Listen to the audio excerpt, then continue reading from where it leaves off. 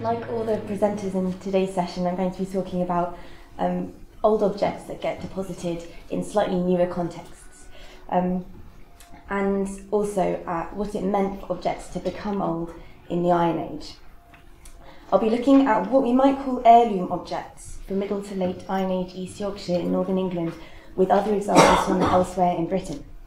Though, as I'll discuss, there might be other appropriate names for these objects as well. I'll be focusing first on the processes that these objects went through during their long lives, looking at how they became old, how they became heirlooms, and how they acquired value over time, concentrating on the possibility that some of these objects were deliberately fragmented and reassembled. Finally, I'll look briefly at the act of actually depositing these objects to see if I can contribute to arguments about why these old and valuable objects were deposited when they were. The idea that some Iron Age objects were old and well used when they were deposited is not new. The Kirkburn sword, shown here from East Yorkshire, is one of the most iconic Iron Age objects in Britain, and it's a famous example of an object with a long history. Even before it was first assembled, its components were numerous, and they would have taken time to procure and produce and put together. It's been very well used, damaged and repaired several times, which I'll talk about a bit more later. The sword was then buried within the grave of a very young man, aged only 17 to 25, along with several other objects, including spearheads and a really cool mail shirt. The sword has been much discussed as an object that condensed histories, and that by the time of burial might have been older than all of those present, representing an earlier time, or representing the past in the past. Other famous old objects from Iron Age Britain include the grotesque torque up there, which is great. Jodie Joy talked a little bit about that yesterday. It's seen a lot of wear, and again it's been repaired on several separate occasions, so it's really been well used. And cauldrons are also very good examples of much repaired Iron Age objects. And again, I've borrowed this really good quote from Jodie there. In the title of this talk, I've used the word heirloom to refer to old objects.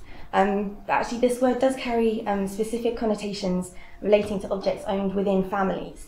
So whilst kinship might have been an important sort of aspect of the way objects were passed between people in the Iron Age, it's also possible that other more complex forms of ownership, like communal ownership, were perhaps in play as well. I also found the word antique might be better for the objects I'm looking at, because it relates to value derived from oldness, and this is something I'm going to kind of mention again later, and it's something that I think might apply to old Iron Age objects. For the next few minutes, I'm going to talk about some research I've recently been doing on old Iron Age objects, looking at use, wear, repair, and modification. The study I've carried out is the type of study often known as the study of object biographies. However, recent years have seen a kind of slight growing dissatisfaction amongst archaeologists with this term, due to the notion that the idea of objects having lives makes their existences kind of artificially linear. Object itineraries have been put forward as a sort of alternative to biographies to make them less kind of human, and sort of see objects in time and space. But I think maybe our itineraries are also pretty linear as well. Jones, Diaz-Gardamino and Crellin have recently gone a bit further than this when discussing decorated Neolithic slate plaques. With each separate episode of decoration, they argue, each slate plaque becomes a different object, and they've termed this sort of idea multiple objects. So I'm currently sort of thinking about this idea in my assemblage, but because lots of my objects are composite objects, the term multiple objects kind of takes on another level of meaning there as well. My recent PhD research looked at a varied assemblage of objects from Middle to Late Iron Age East Yorkshire in order to examine the functions of different types of decoration in different spheres of activity. And part of this work entailed a study of the use, damage, repair and modification of three groups of objects: scabbards, chariot fittings and bone objects. And this study kind of allowed me to build on existing work by archaeologists, and Meljars in particular, and place objects like the Kirkburn sword into a wider context, and show that the curation and modification of objects in particular ways was widespread in this region. I'm just going to whiz through some of my findings, focusing on composite objects today, and I'll be looking at some comparative examples from elsewhere as well. So the first kind of thing to note is that like most of the objects I looked at had been really well used. So here are some examples of the wear I found on chariot fittings in my assemblage. So pointer, yay. So up here on these bridle bits, you can see they're really worn down. This rein ring or turret has been kind of distorted. Down here, this is an antler linchpin, which has got some wear facets on. And again, wear here. So this is something that was really common in my assemblage. This particular rein ring, it's been noted already by J.D. Hill that that the coral bead here fell out, and it's been replaced by a blob of red glass there. So it's kind of been in use long enough to break and be repaired. Scabbards were also very often repaired. So this is the Kirkburn sword again, and you can see in this X-ray really clearly where there's been a big break in the front plate, and it's been repaired there. But here's another nice example of repair that I found within the South Cave weapons cache. So that's a really nice one. And here's some other repaired objects from elsewhere in Britain. I've already mentioned this one, but there's another talk from Snettisham here. Cauldron repairs again, and this bracelet actually from France, which has got a nice repair here. Brooches are sometimes repaired as well. Here's one from Dorset, and another scabbard repair as well. Arguably, the repairs that I found in my assemblage were notable in how undisguised they were. They were carried out in a very different kind of style of working to the original craftsmanship. And this one was even decorative in itself, which is lovely.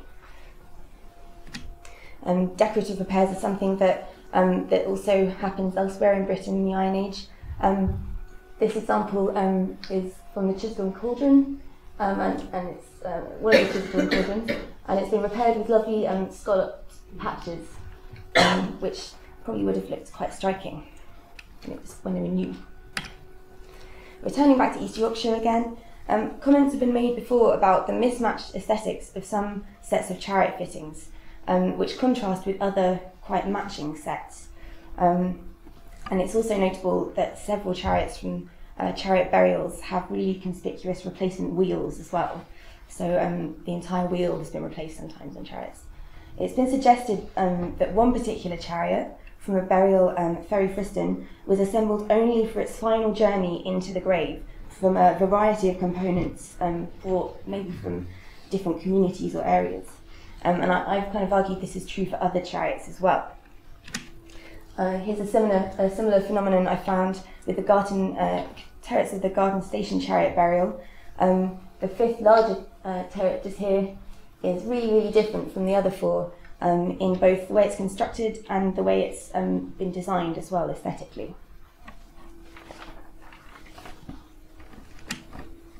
Scabbards from the South Cave weapons cache are notably made from a mixture of old and new components.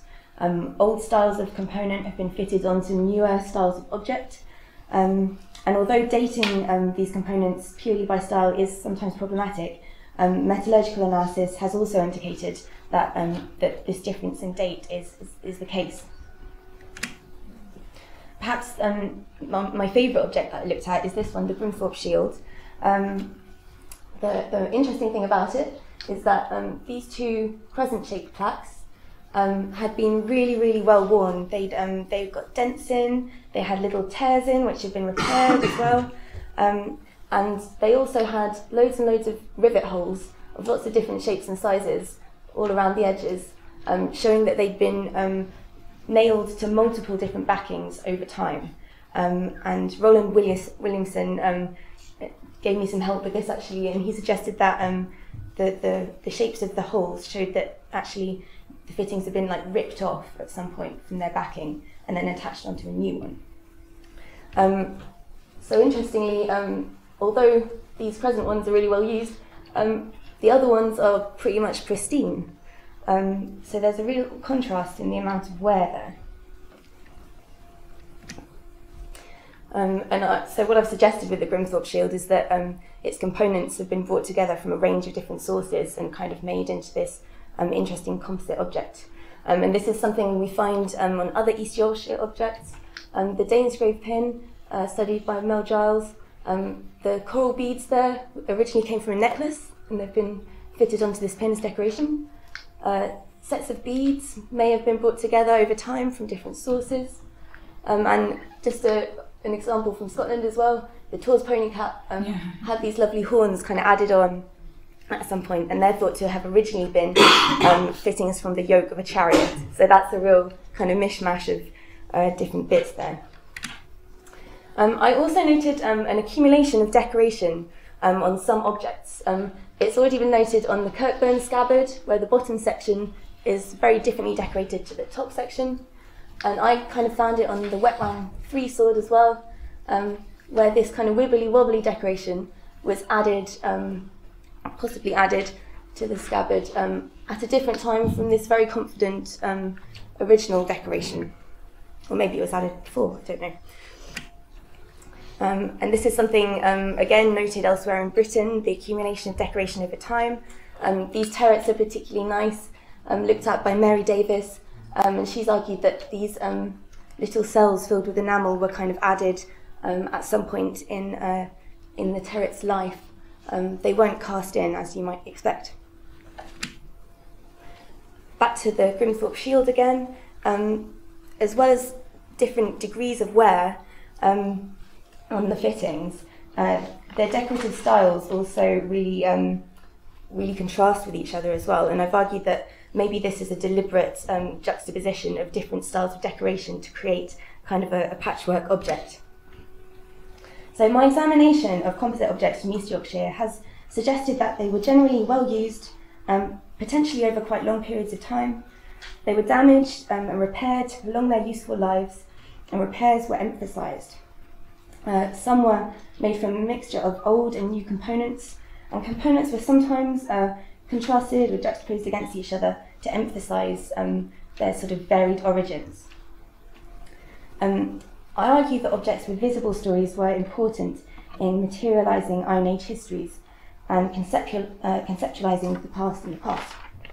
And I suggest that perhaps some of the composite objects I've looked at were deliberately fragmented and their components reassembled in different ways as part of the process of making old objects with interesting stories. So these are, I think, antique objects, objects that gain value partly by being old.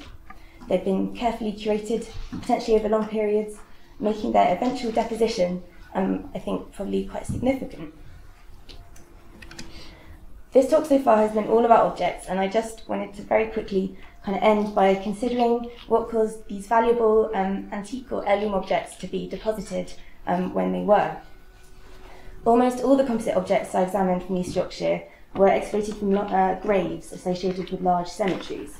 And the presence of these types of objects in graves is very rare in Britain due to the general lack of sort of recognised or standard Iron Age burials in Britain.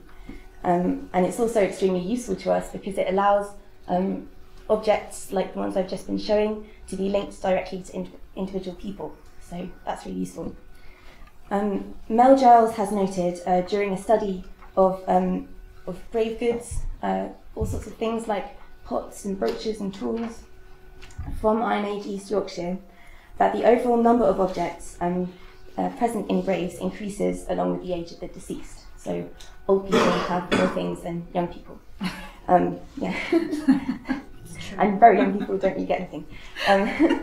So as people grow older, forming relations with increasing numbers of things and people and fulfilling rites of passage, the assemblage of objects around them also grows. And this isn't necessarily about ownership, but about kind of affiliation with different objects. I think that the much rarer composite metal objects that I've been looking at today, like swords and shields, perhaps don't work in quite the same way as these other more common types of grave goods. I've already mentioned that the Kirkburn sword was an old object found within the grave of a very young man. And this, I've just kind of put together this table of the ages of the people buried with the objects I've just been looking at, where the ages are known. Sometimes, for some of them, we don't know how old the person was, because they're antiquarian discoveries. These graves all kind of contain multiple other objects as well. And as you can see, the ages of the individuals vary quite a lot, but with a slight bias towards the young. This suggests different relations between objects and people. Affiliations with these composite metal objects, it seems, weren't built over time like the more ubiquitous types of grave goods that Giles looked at. And of course, it's possible that these people were special in some way. They achieved something particular that meant they had got this object buried with them. But it's my feeling that the deposition of these objects in graves wasn't necessarily about the deceased. After all, the burial of the dead is something choreographed by the community around them. But maybe it was about the objects themselves, and about these important objects continuing their roles. So, sort of to conclude, because have I run out of time? Yeah. Oh, cool. Keep going, keep talking. Yeah. Okay. So to conclude, this is all a work in progress, really. And my next kind of aims are really to extend the study of the biographies, if you like, of objects like this outside of East Yorkshire, across a wider geographical area, to see how far this stretches. And I'd also love to try and link it into recent radiocarbon dating, maybe do some experimental use wear analysis. So yeah, to conclude, really, there's lots still for me to do. Thank you.